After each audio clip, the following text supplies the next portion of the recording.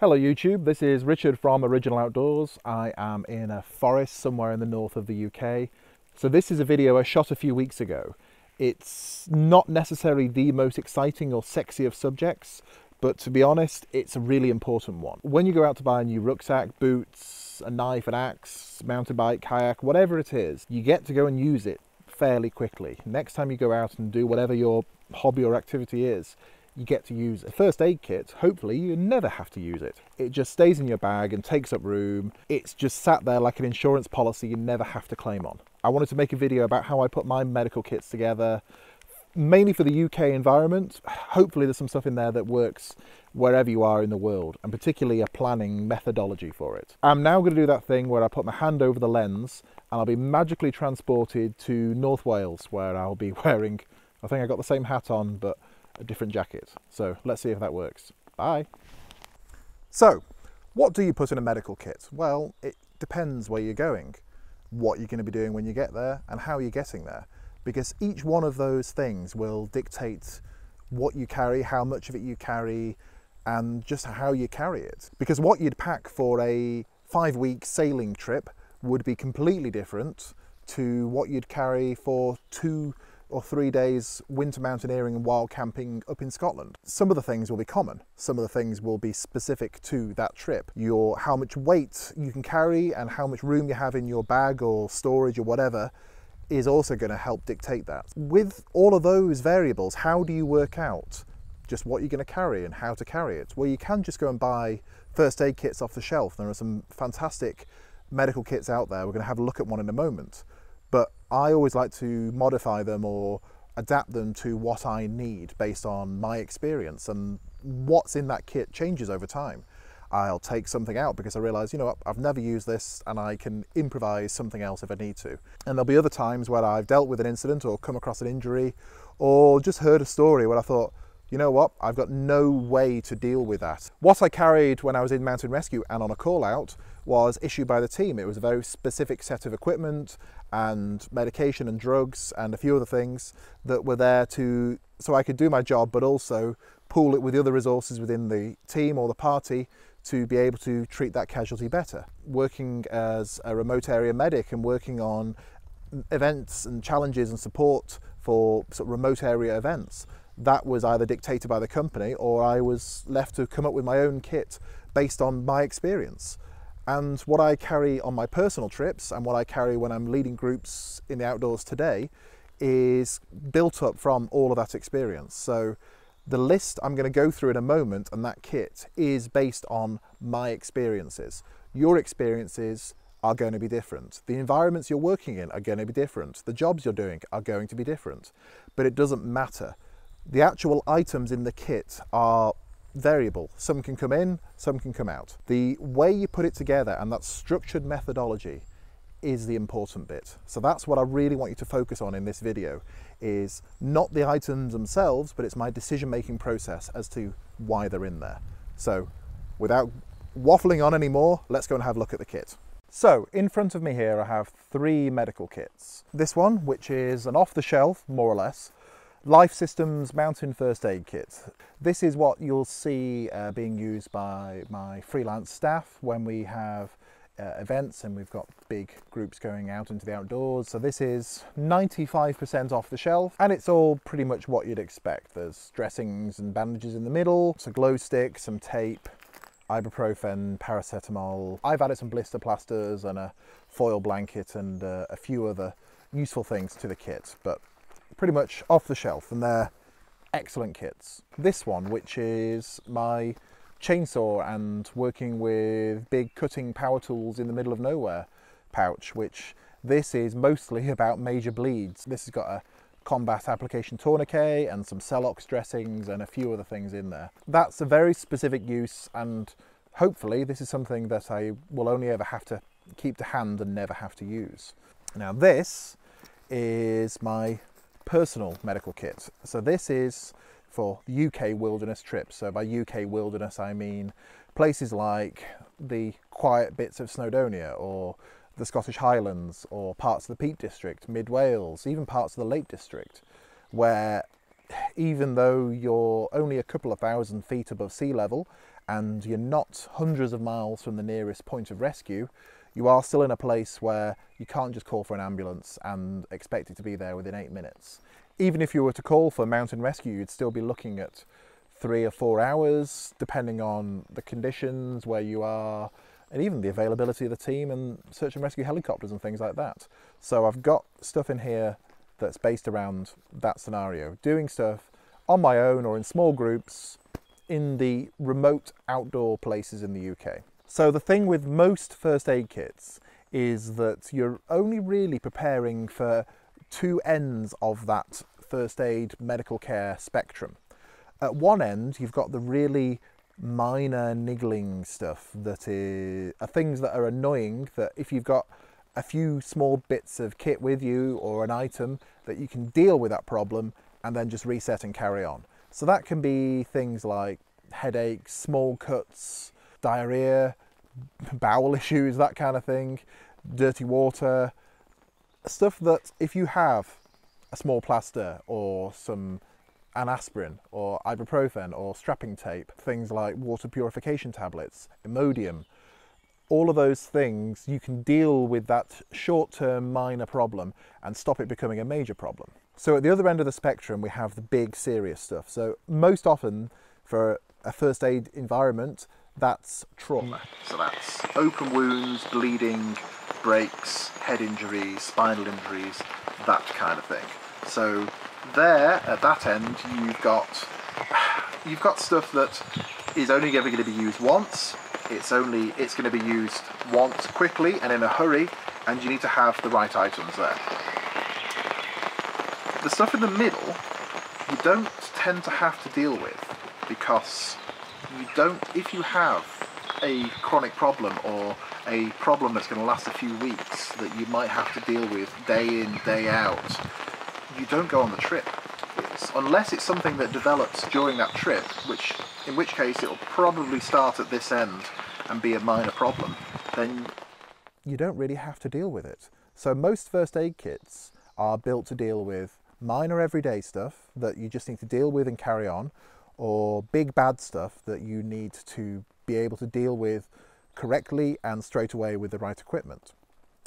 With that in mind, the first thing that you need from a medical kit is yourself. It's your brain.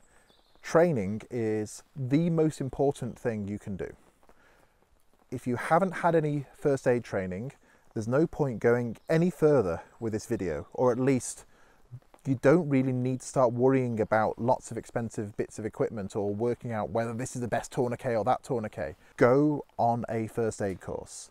There are lots of different ways of accessing first aid training. You can do it fairly inexpensively through charities like St John's Ambulance, the Red Cross, St Andrews, or whatever medical charities might exist in your country. There are different programs you can get into, or even if you know somebody who can give you some training or teach you the basics from a point of expertise, then it's worth doing. Almost every medical incident I've ever had to deal with, whether it's something involving myself or a family member or a neighbour or a friend, or it's been something as part of my previous role in mountain rescue and search and rescue, or with a client or somebody that I've come across whilst in the outdoors and I've given help to that way, or just some person on the street. Almost every single one of those incidents has started with me applying knowledge, me applying things that I knew. It didn't start with grabbing the first aid kit and just throwing it at them and diving in and expecting everything to work. It started with things like a correct primary survey, being able to assess danger, being able to assess response, being able to assess and open and protect an airway, being able to assess and correctly maintain breathing, being able to assess circulation and pulse, and spotting major bleeds and being able to deal with them. All of those things can be done with your eyes, your brain, your hands, and not much else. The really important stuff you can do to save somebody's life doesn't start with equipment, it starts with training, and I can't emphasize that enough. You've got some training, you've got some medical experience, and you know that you want to carry a first aid kit, because you should. Because if you're going out on your own, you really need it. If you're going out with other people, chances are you quite like those people. So you'll want to be able to do something to prevent any further injury to them, or to make sure that if anything does happen, you're able to deal with it, or at least give them the best chance of surviving or leading a full life thereafter. There's always an element of risk when doing any kind of outdoor sport, hobby, pastime or work, because just by being out in the cold, in the wind, in the rain and being exposed, you're opening yourself up to things like hypothermia. You might be dealing with cutting tools or sharp edges, unprotected edges, stones, rocks, tree branches. You can fall off things. There are more things to fall off in the mountains than there are at home.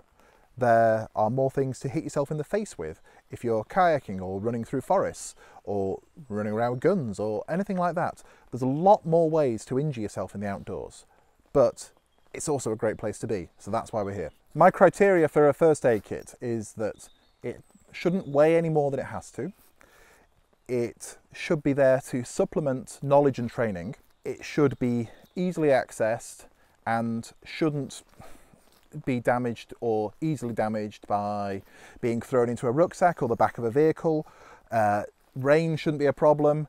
If my pack goes into a river and I have to fish it out and then deal with a medical incident, that kit shouldn't be ruined or made less useful by being soaked like that. So in this off-the-shelf Molle admin pouch, I've got very similar items to what I might find in this Life Systems Mountain First Aid Kit. I'm not looking for something tactical or tactical. It's just these Cordura Molle pouches are quite hard wearing. They've got lots of straps and places to attach things to. They've got Velcro on them so you can easily attach identifying pouches, and they just seem to survive things. So I'm going to now shift the camera to an overhead view and I'm going to lay everything from this pouch out on the box in front of me so you can see what's in there.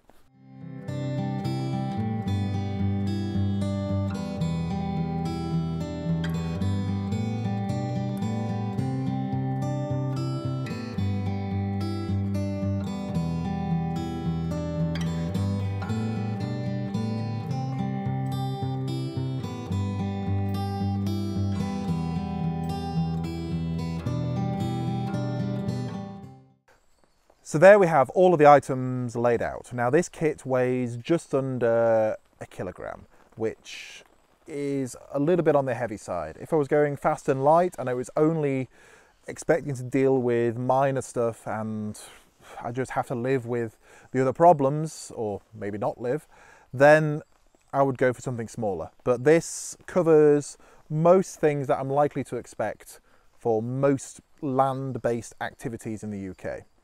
So, starting off with the important things, we've got PPE and personal protection. When you're going through a primary survey and approaching a casualty on the floor, you go through DRABC, Dr. ABC. So danger, response, airway, breathing, circulation.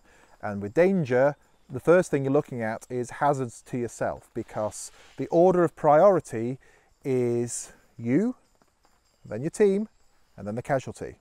There's no point putting yourself at great risk to assist the casualty if you're then just going to become another casualty and someone else is going to have to come and get you, and it just carries on.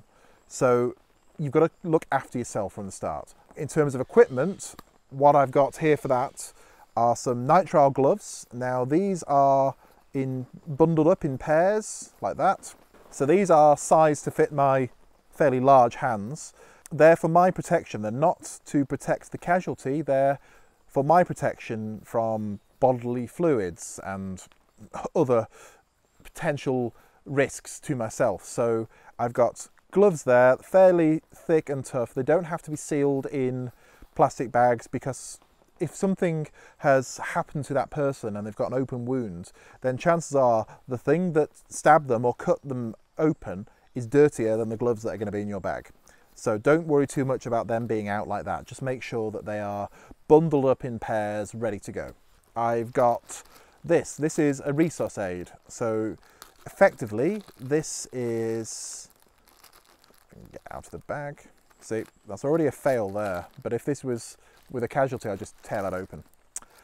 This is a fairly robust vinyl sheet with a little valve mouthguard there. And what this does is go over a casualty's mouth when you're performing CPR on them. So the idea of it is that you don't actually have to contact the patient or their mouth. It's not a kissing problem, it's to do with things like vomit. Because if you're pumping on somebody's chest and they've had a heart attack, and there's a good chance that vomit or bodily fluids of some kind are involved. So that's there again to protect you. And to finish off that protection bit, we've also got a good supply of proper alcohol gel. So alcohol gel, or antibacterial hand sanitizer, as it says here, doesn't actually remove any dirt, it just makes it clean. So this should help clean up and at least reduce the chances of passing infection from one place to another. When you're dealing with even a relatively minor wound in an outdoor environment, part of the problem is that everything gets dirty, everything gets blood on it, which I'll come onto that more in a moment. But being able to make yourself cleaner very, very quickly is always useful. I've also got a selection of non-alcohol hygienic cleansing wipes. These all say alcohol-free on them. They're just like moist wipes, but they are antibacterial and will clean an area. And then you can get these things as well. This is a Clinell wipe, but there are other brand names available. But this is just a very, very thick and very large, about that kind of size, about the size of this box version of that. So this is there for major cleanup work, either cleaning an area before you put a plaster on it, a band-aid if you're over on the wrong side of the Atlantic. But if you want to clean up a big area, then these are great. If you want to use it as a cleaning aid for yourself and give yourself sort of a good stand-up festival shower, then they work quite well as well, but I'm not going to go diving into the first aid kit for that. It's worth mentioning that if you're looking at things with alcohol in them, you need to bear in mind where you're going and do a bit of research on the countries you're travelling or flying into, particularly if you're backpacking. There are cultural and religious and legal restrictions on carrying alcohol into certain countries, particularly through airports. So I do know of some people who have lost their entire medical kit because of alcohol hand gel, so do be aware. Talking about cleaning and sterilisation, I've got these. So I've got two different kinds of Normasol, sterile topical irrigation solution. The different brand names, but basically it's sterile water. I've got these two which are in sachets, they're like sort of ketchup sachets, and I've got these two here in little squeezy pods. They look like those drinks you used to get when you were a kid. You just squirt them into your mouth and just give yourself a hit of sugar and E numbers. So I've got two different types here.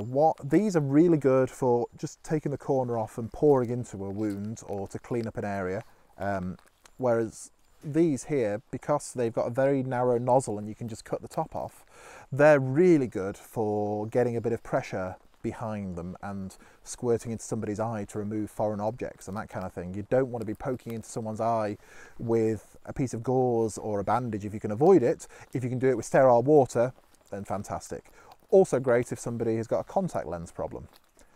So moving on to open wounds, bleeding, that kind of thing. I've got this Ziploc bag full of various plasters and dressings, again band-aids if you're on the wrong side of the Atlantic. You can get different types, different sizes, so I've got a wide selection in here. I've also got this type, which is kind of, it's fabric adhesive dressing strip, but just think of it as a 3 foot long, very narrow band-aid plaster. So the dressing part is in the middle there, and it's just a very long thin strip. That's great for making up dressings for hands and fingers or toes or awkward places where one of these dressings wouldn't necessarily fit. I've also got these things, which are steri strips. So they are reinforced wound closure strips. They're very sticky and they're very strong along the axis. There are 3 here. There's 1, 2, 3. What you do with these is clean out a wound and then hold the edges of the wound together with the area around it clean and dry, and strip them over the top. Put a dressing on the top, and it acts like a suture, it acts like a stitch for a short period of time. They don't work that well on areas that are really being flexed a lot back and forth, but on small cuts or slices that you want to keep closed whilst you get yourself to safety or back to civilization or medical care, they do a good job. I've also got a few things like this, which are blister patches. There are lots of different products on the market for dealing with blisters. I really like this type, which you can put on when you start to feel the blister start to become hot before it's actually started to turn into a blister, or where you've had a blister and it's burst and now you've got a flap of skin and an open raw area. These can act like a second skin and go on top of that. They're all there in there together. So if I'm looking through this medical kit in the dark with a head torch trying to deal with a small problem, then at least I know that all the plaster sticking stuff to your body things are in there. In another Ziploc pouch, I've got lots of different low adherent dressings. So these go from things that big up to things that big. So these are for covering grazes or open wounds or large areas. There's a couple of very absorbent ones in there as well, which are great for folding up or packing into wounds or major bleeds. I've also got the triangular bandage. This is the thing that you always see with somebody with their arm in a sling. To be honest, in all the broken wrists and elbows and forearms and things that I've seen or dealt with, I've never used one of these for that. I've used them as head dressings, I've used them to wrap around other things, but if somebody's wearing a coat or they've got a long sleeve and you need to put their arm up there to relieve the weight on their shoulder or to relieve the weight on that break and prevent further pain, then just strap that bit to there. I've even seen people tape the arm to the shoulder. There are often better ways of doing it, but it doesn't take up much room and it doesn't weigh very much, so it goes in. I've also got these things. So I've got various dressings and bandages. So these three here are small wound dressings, well, a small wound and two medium wound dressings. So these have an absorbent pad with a long strip of bandage attached to them. The idea is that you put the pad on and then you have a short tail of bandage and then you wrap the long tail around and then tie the short tail to whatever's left of the long tail or tuck it away. And you can then also put this stuff, which is crepe bandage, and use that to put pressure on the area or strap it together or just keep the wound dressing on. I've not put too many of these in because they take up a lot of room. If you're dealing with a bleed that is going through that dressing and all the absorbent pads there, then either you're not putting enough pressure on it, or no matter how much stuff you've got with you, unless you can get evacuation in less than an hour or so, it's not going to make much of a difference. If you look at combat situations and places where people have had major trauma unexpectedly, and people have been on hand with tourniquets and Celox dressings and had everything there ready to go, and I'm sure many of you watching this have either sadly seen this firsthand or you know somebody who has experienced it, then you also know that in those situations it's not just one or two dressings, you need everything. And the most important thing is the call to the helicopter or the evacuation, or you picking them up and running to somewhere where they can get more help. If you're on your own in the middle of the Cairngorms, then you aren't going to be able to carry much to sort yourself out and then last for 4 or 5 hours. So you need to be able to deal with that problem before it arises by taking more care, choosing your route, choosing what you're doing and using your equipment carefully, or you just need to accept it as part of the risk.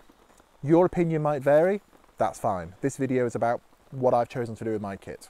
I've got tape. I've got various types of tape, some zinc oxide, some strapping tape, some low friction plastic tape and some duct tape.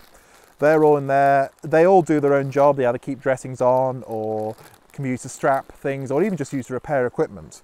So I've got various bits of tape there all in a separate bag, so I can just grab the tape bag.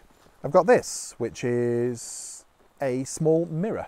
And you wonder why I've got a mirror in there. Well, apart from having to apply my makeup every morning and make sure my beard is neatly trimmed, it's also bloody useful if you're on your own and you have an injury to the face, or you have an object in your eye, or you need to be able to look at yourself to be able to deal with an injury, or even look at somewhere awkward to see what's happening down there. If you're trying to remove ticks or something like that, it's something you need to look at. So this is actually a piece of polished aluminium on a little strap, and it goes in a little pouch there, and it doesn't take up much weight. You can modify something you have yourself. You can get a small makeup mirror. I tend to go for things that can't break, so no glass. So that's why I've gone for a metal aluminium one, but if you can find something, it's well worth doing. I've got medication. So I've got a whole Ziploc pouch here, which is a different kind of plastic and a different closure to the other pouches in here. That's intentional because I want to be able to put my hand in there in the dark and feel which one this is. So in here, I've got a variety of things. I've got things like water purification tablets. I've got diorolite powder. I've got Imodium. I've got these burn shield gels that you can use to help prevent minor burns from becoming more infected. I've got hydrocortisone cream. I've got ibuprofen, paracetamol, and a few other things. I'm not going to go through everything that's in here because it's down to you. If you require regular medication, then it's something you obviously need to have with you. But what if you have angina? Then you need to have your GTN spray in there. But it being buried in the first aid kit isn't much good to you. You need that in the top pouch of your rucksack or somewhere that's easily accessible. The same goes for an inhaler if you're an asthmatic. If the stuff that you will suddenly need, there's no point it's being buried in a first aid kit like this. You can go down that road too far and have things scattered all over your rucksack, but if it's a medication that you require straight away and seconds matter, then consider putting that elsewhere in your bag that's easy to find, okay? Also, something that fits in with the drug side of things is this, which is a SIS blackcurrant flavour, sugary energy gel type thing. So this is not for my own personal consumption unless I absolutely need it, but it's a easily stored, easily used and carried source of glucose. So that might be useful to somebody who's hypoglycemic, somebody who's diabetic. It's very, very rare that in an outdoor active environment you'll actually get somebody who goes hyperglycemic and has too much sugar in their bloodstream. It's more likely that it's going to go the other way and be hypoglycemic. Obviously, if you are diabetic and you need to carry insulin, then you're going to be able to manage that much more on your own. But again, it doesn't weigh very much, it doesn't take up much room, so this goes in the first aid kit. And in fact, glucose gel is listed in the Mountain Rescue England and Wales drugs list as as a medication for carry and use on the hill, so it goes in there in that category. I've got some sharp things, so I've got a couple of things in here. I've got a small disposable scalpel in a hard plastic case. I've got a pair of tough cut shears, and I've got a small pair of blunt scissors. So each one of those cutting tools does a different job. Scalpel, obviously it's scalpel sharp, very useful for cutting away small flaps of skin or making a point where I need to have a sharp end to go into something. Tough cut shears like this are there for cutting through clothing and going straight up through. So if I need to access somebody who's got a major bleed in their leg and I need to be able to put pressure on it and see what I'm doing, I'm not going to ask them if it's okay if I cut through their trousers. I'm just going to do it, and if they're upset with me for cutting through their trousers but I've saved their life, then we can deal with that afterwards. I'll buy them a new pair. A small pair of scissors, because again, scissors are useful. You can just use your knife, but there are some things that actually a pair of scissors are much better for, particularly very small fine cuts or trimming dressings so they fit well on the gaps between fingers or something like that. Scissors don't seem important until you need them and you haven't got them. In here I have got tweezers, and they go into the same category as the scissors really. Until you need them, you don't realise how useful they are. They're great for removing splinters, foreign objects, that kind of thing. The needles, the needle end of a syringe. So these are in hard plastic cases, they're sterile, they are safe to carry in there, and they're easy to be put away again without leaving a sharp thing loose in the bag. They aren't there for injections, they're in my kit for lancing blisters or for areas where I need to make a small fine hole that can also leak the fluid out. So it's mostly blisters. if you're going to need to pop a blister and actually open it out, then you need to be able to deal with it hygienically and be able to prevent further infection and deal with it properly. So there's a lot of things here for that, but if you can reduce the size of that hole to a pinprick, literally, then you're going to have a better time of it. I've got this thing, which is actually a little reusable thermometer. So it's a colour change strip. It's just that little thing in here, and then a reference thing on here. So you can take somebody's temperature, and you can reuse this. It's not a single use, but once it's been in somebody, then you'll probably only want to use it on that person. Safety pins, they can be used to repair things, hold dressings together, yada, yada, yada. I've got this, which is a tick card, because it's removing ticks properly is really quite important, and it can become a medical issue. So it goes in the first aid kit, and I quite like these. You have a large opening and a small opening for whether it's an empty tick or a full tick, and a little magnifying glass there so you can see what you're dealing with and make sure that you remove the head properly. Again, it doesn't weigh very much or take up much room, so why not put it in there? And a few of the weird things that fall into that it doesn't take up much weight, why not put it in their category, are these. And these aren't really medical items, they push it more into the realms of survival, but hell, if you can grab one thing from your kit bag and carry it with you, your first aid kit's a pretty good choice. So I've got some lifeboat emergency matches here, I've got a bit of wax tinder card, I have one of these things which a lot of people don't like, but it weighs less than a fire steel and it's useful enough. And I have this, which is a 1 litre water carrying bag with a little strap. So I can carry water and then sterilise it with the sterilisation tabs in the medication bag, and I can do quite a lot with very little kit there. So actually, out of my rucksack and out of my travel kit, this acts as a mini survival kit in its own right, because I have cordage with a tape, I've got plastic bags to hold water in, I've got things to clean things with, I've got medication, I've got sharp tools and cutting tools. I've got a lot of things here that in a survival situation where it's the classic sort of downed aircraft, lost your kit, that kind of thing. If I've managed to keep hold of my first aid kit, I'm doing quite well. I've also got just a spare Ziploc bag because I can put anything, all of the things that I use, so whether it's dirty gloves that have blood on them, used wipes, dressings, that kind of thing, can go in there and be sealed shut. I can clean the outside of the bag with another alcohol wipe or cleansing wipe, and then I've got something in there that I can carry out with me, but it's obvious what it is in my rucksack, so no one's going to go into it. Foil, mylar, survival blanket thing, these, the sort of thing that gets thrown at you when you finish a marathon or something like that. They're okay, they actually work better as a liner for a shelter or a reflective shield or something like that rather than a piece of clothing, but it's in there and it doesn't take up much room. That's the kit. There isn't really anything else there. I've got one of these little night-on stick glow-in-the-dark things that just keeps glowing, so if I do put my kit down in the dark, I've got a chance of finding it, and a small carabiner, and that's about it.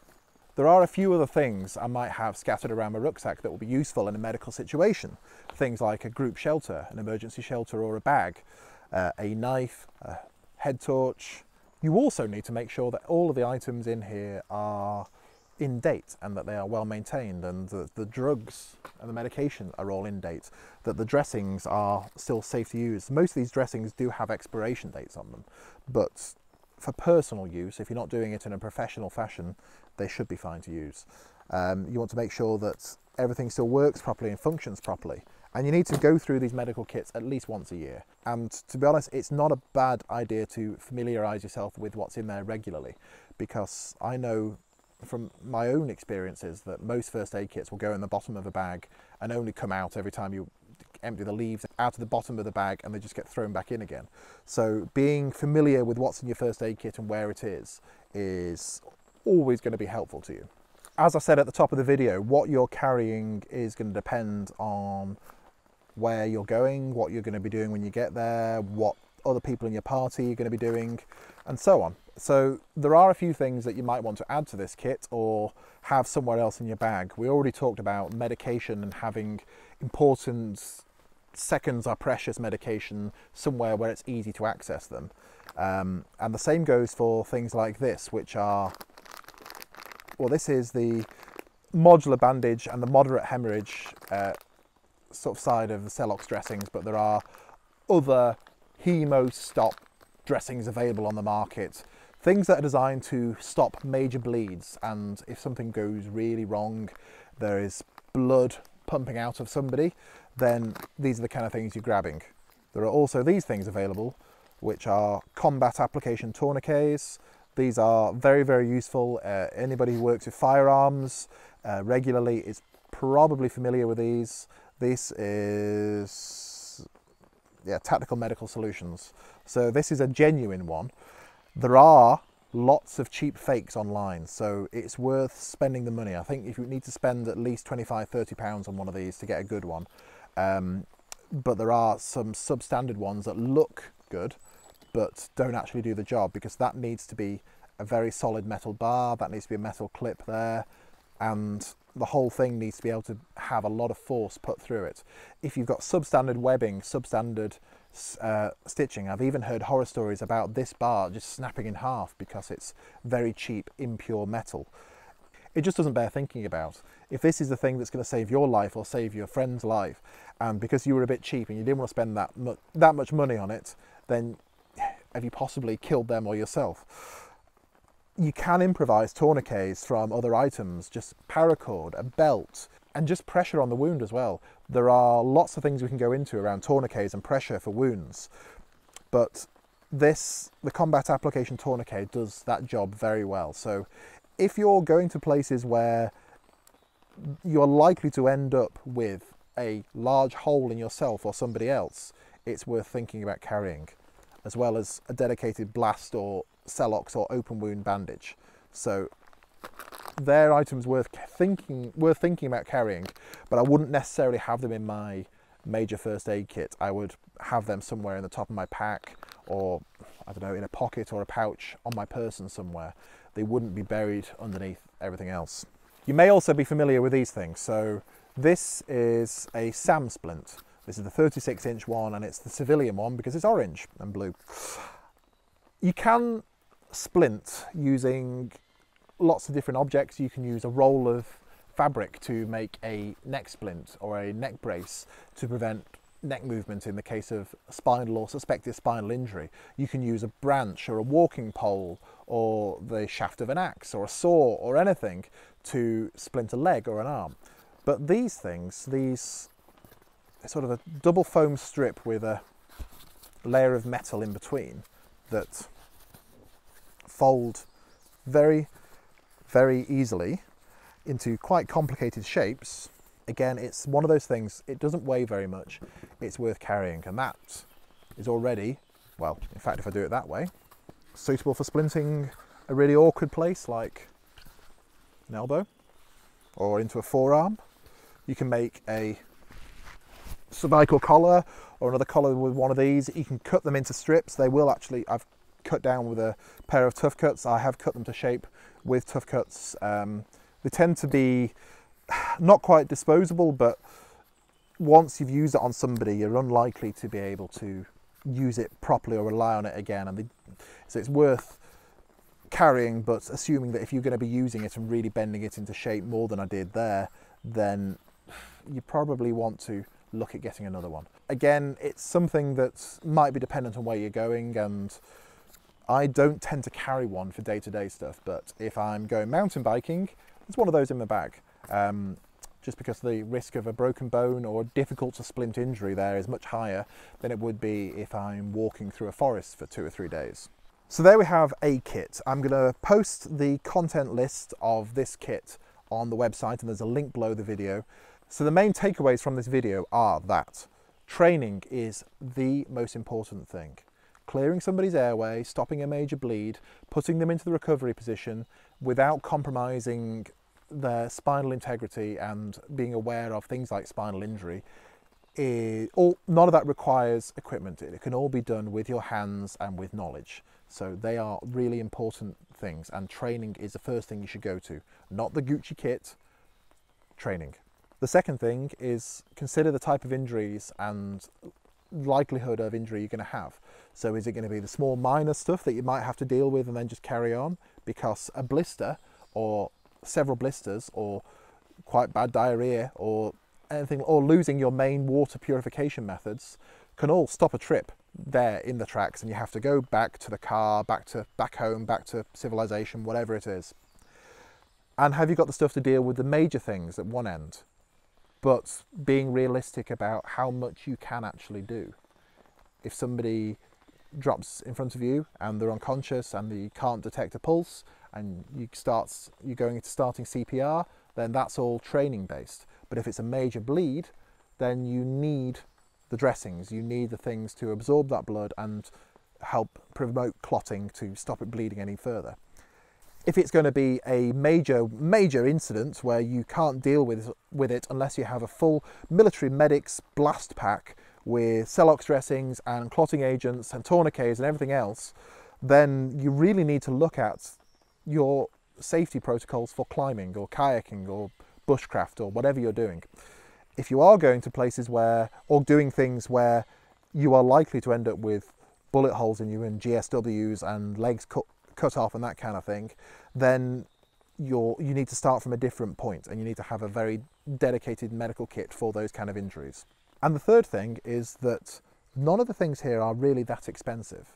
Most of the things can be picked up very inexpensively, and if you're backed up by good training, then you know how to improvise and how to use other items in your rucksack to be an effective first aider, to be an effective carer for yourself or somebody else in a medical emergency. So 3 things: training, being realistic about what you're going to have to deal with, and careful selection of equipment without just going down the, oh, that's expensive and shiny, let's go and buy that online. It's not about who's got the coolest looking medical kit, it's who's got the medical kit that actually works and works in the way you need it to. Thank you for watching this video. If you like what we're doing with the channel and what we're trying to do in terms of the content we're sharing or our style of presentation, or you have any comments about that, put them in the comments below. We like feedback. If you have got any questions, or you've got your own opinions, or you want to suggest things that other people might be useful, put them in the comments below. If you think I'm a complete idiot and everything I say is wrong, then you're entitled to that as well. So you don't have to click like, you don't have to subscribe. But if you do like what we do and you did enjoy this video, click those buttons and help support the channel. Thank you for watching, and I'll see you again next time.